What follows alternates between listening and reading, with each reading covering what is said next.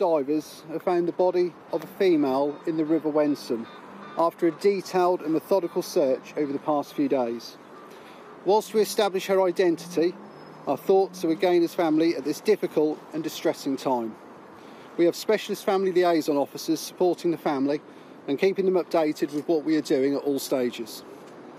We remain open-minded to the circumstances of Gaynor's disappearance and will continue to pursue all lines of inquiry to ascertain why she went missing.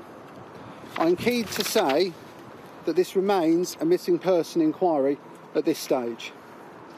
I'm also satisfied at the moment, based on the evidence that we have, that Gaynor did not meet anybody on the way to the park, and we now have a better understanding of her movements through the city centre. Whilst this is not the outcome we wished for, our search is always predominantly focused on the river and the park. We will now need to complete a post-mortem examination to establish means of death, but I would reiterate at this stage that there is no evidence of third-party involvement. Nothing in our inquiries have changed this position. I would like to thank the media and the public for their continued support during this difficult and challenging time. Thank you.